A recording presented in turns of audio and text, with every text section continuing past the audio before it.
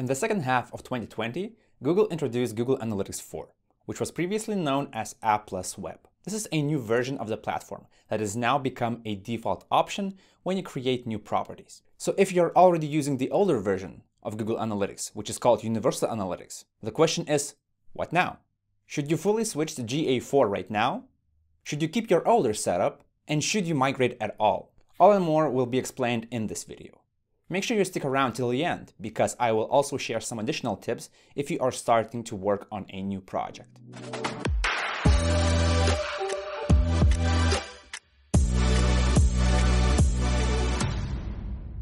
Hey, my name is Julius and welcome to Analytics Mania YouTube channel, where you can learn Google Tag Manager and Google Analytics.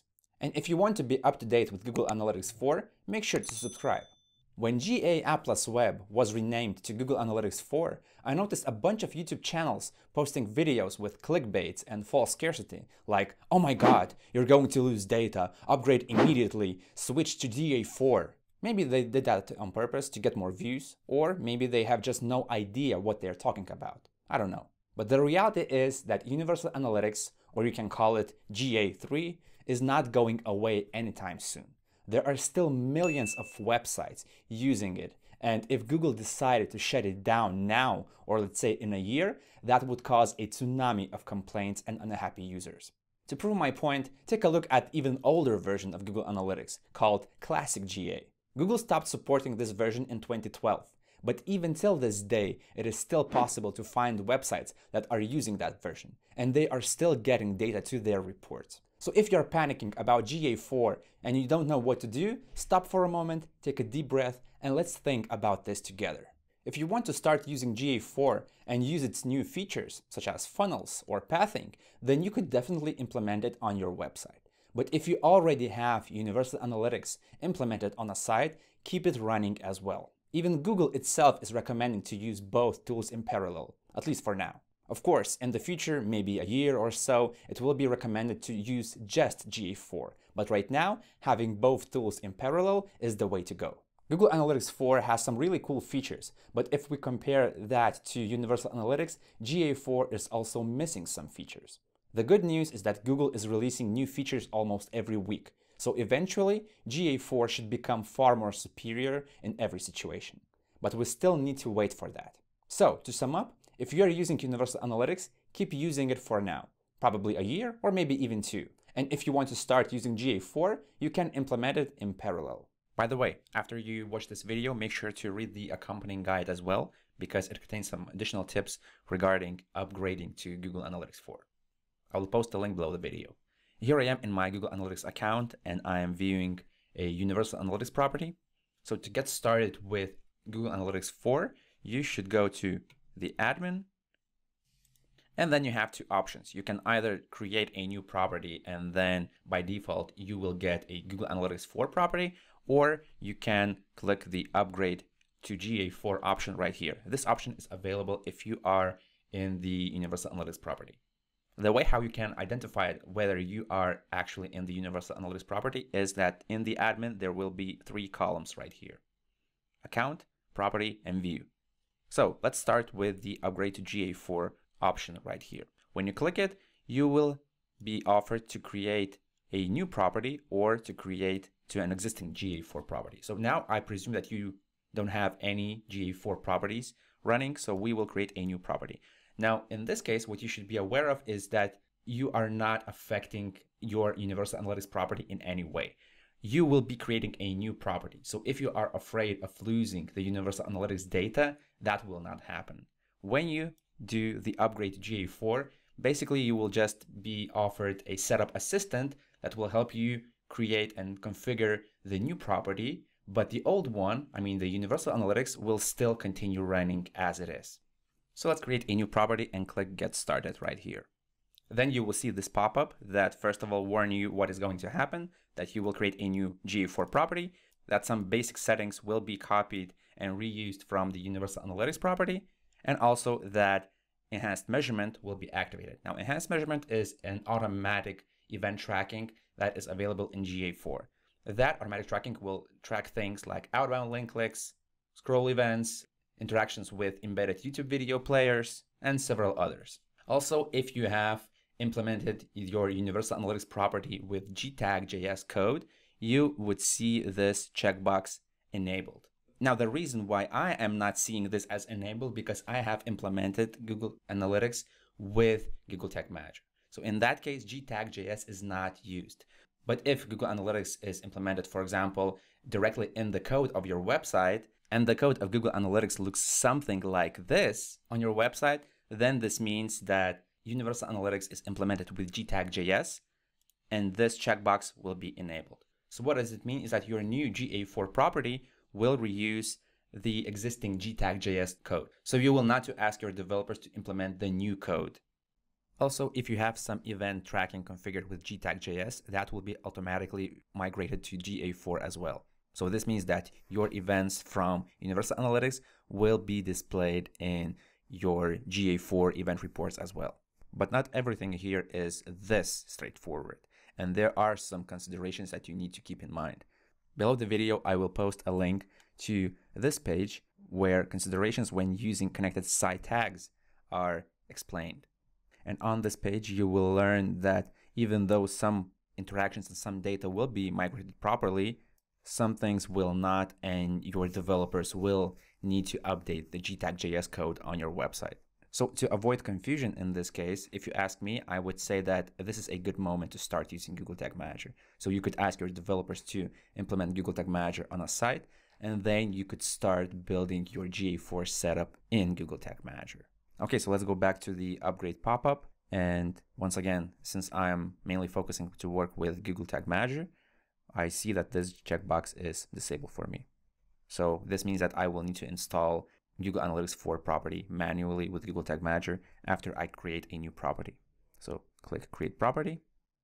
And then in the new tab, I will see that my new property is created. And then I will see a Setup Assistant.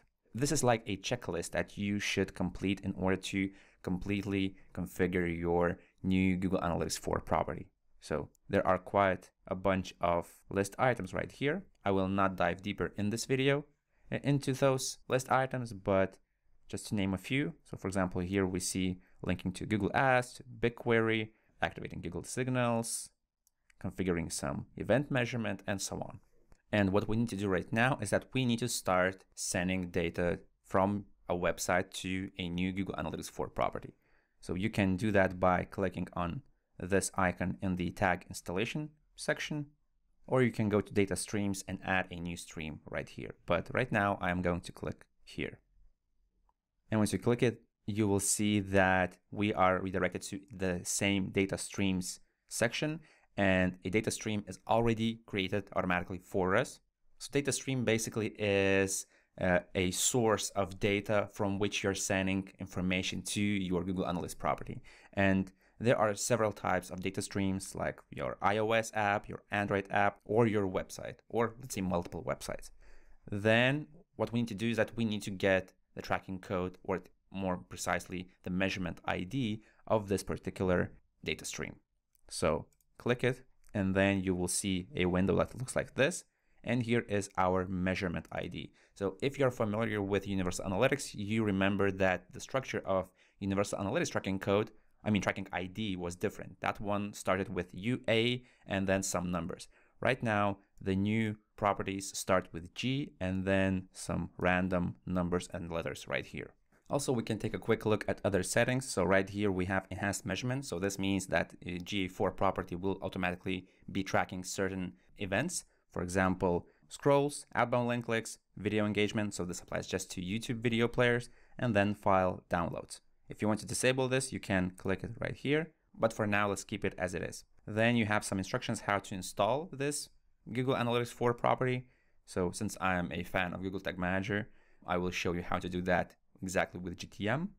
And then there are some additional settings. So one of them is really important. So this is tagging settings right here. When you click it, you will be able to modify your existing events. So this will be useful later on when you have more events. You can create new events based on other events that you receive. And you can also configure your domains. So this is needed for cross-domain tracking. And if you want to exclude your internal office's IP address to not see that data coming to your reports, you can click this Define Internal Traffic and then configure your internal traffic. So this means that you will need to enter your office's IP address in this section. All right, so let's go back to our main window and let's click on this icon to copy our measurement ID. Then I will go to Google Tag Manager and we'll need to install a new GA4 property. In Google Tag Manager, let's go to Tags, then click New, Tag Configuration, and choose GA4 Configuration. Click it and paste that measurement ID right here. If you want this tag to automatically track page views, you can keep this checkbox enabled right here. Then we need to fire this tag on all pages. Click Triggering and choose All Pages. You should also add some additional configuration and fire this tag only when a visitor gives a consent. I mean, if you want your website to be GDPR compliant. But this is a topic for another video or another blog post, so I will just post a link to some additional resources below the video for you to get started. But right now, let's just say that we want to fire this tag on all pages. Last but not least, let's name this tag. I usually name it like that, GA4 and then page view. And let's save this tag. Now it's time to test. So first of all, we need to enable the preview and debug mode. I click preview right here, and then a new tab will open with Google Tag Assistant. Then enter the URL of your website where you want to preview your GA4 property. So this means that your Google Tag Manager container must be already added to that website. And then click Start. The preview mode will start to connect to that website. In my case, it did that successfully. And I also see that the debugger has connected successfully. And now let's check what is happening. So if I go to container loaded, this is the equivalent of the page view trigger or all pages trigger. Then I should check whether my GA4 tag has fired. And here it is, GA4 page view. I can click it and I can see to which tracking ID or to which measurement ID was this page view sent. Now let's go to GA4 property, real-time reports, and check what is happening there. In GA interface, on the left side, click this clock icon, which is real-time reports. Click it. And what you should be aware of is that the real-time reports in this case are a bit tricky. It will take some time for your first page views to appear in real-time reports, because right now, even though I have sent a page view, I see that there are 0 users on my website. And then after I paused a video for, I don't know, maybe 10 or 15 minutes, then the data started coming into my real-time reports. I'm not sure why this is happening exactly. Maybe there is some sort of delay after you create a new property, and then you need to wait some time until it can actually start collecting data. But these are just my guesses. I'm not sure why exactly this is happening. But after a while, after you wait, then your data starts coming in right here. So we can see one user, we can see some page views, some events, and so on. Also, another cool thing that will be useful when you have more traffic coming into your website is the debug view in GA4. So if you want to enable it, one of the ways is to install a Chrome extension, which is called Google Analytics Debugger. So when I go, let's say, to my website, let me just quickly enable it once again. And then when I enable that extension, it turns on a debug mode in Google Analytics. And when you do that, you can then go to your GA interface and then click on debug view right here. And then you will start seeing your interactions right here. Looks like there is some delay in the debug view of GA4 as well, because I had to wait for a bit longer to see the data coming in the debug view right here. I'm not sure if this is expected, but I remember that working on some older properties, properties that have been created like 30 minutes ago, but let's say a week or ago or so, in those properties, the debug view was working properly. So I don't know, maybe this is some sort of like a temporary bug that is happening while I'm recording this video. So when you start seeing your events in the debug view, you can click on it, and you will also be able to see what kind of parameters were sent together and what kind of values were sent with each event. So this debug view lets you debug and test events on a more granular level compared to the real-time reports in Universal Analytics. And after you make sure that your data is displayed properly right here, then you can go to Google Tag Manager, click Submit, and then enter something like GA4 basic installation, and then click publish. And from this moment, all of your visitors will be tracked with Google Analytics 4 as well. But keep in mind that this setup includes only page views and enhanced measurement. So if you have some custom events that you want to track, you will need to configure them manually. However, this goes out of scope of this video, and hopefully I will create a tutorial in the future about it. So that was a general process of migration to Google Analytics 4. If you are using gtag, and I don't mean Google tags in Google Tag Manager, then your events will be reused in the new property. If that gtac.js, of course, is connected with your new GA4 property. But this migration will not cover all of your events. For example, checkout steps in your e-commerce tracking will not be properly migrated, and you will need to set up some additional tracking. That's why, if you ask me, I'd say that this is a good moment to start using Google Tag Manager and implement GA4 with Google Tag Manager. If your older version of Google Analytics is hard-coded, keep it as it is and implement GA4 with Google Tag Manager. Yes, I know that this requires more time and more work, but in the long run, you will win because you will get more flexibility by managing tracking codes by yourself with Google Tag Manager. If you haven't worked with GTM before, I'll post a link below the video to a tutorial where you can learn how to get started with GTM. Also, I guess that you have one more question. What to do if you are starting to work on a completely new project? Should you still create a Universal Analytics property? Well, the answer is, it depends. If your tracking needs are fairly basic and you are interested in tracking several interactions, then you can use just GA4 without Universal Analytics.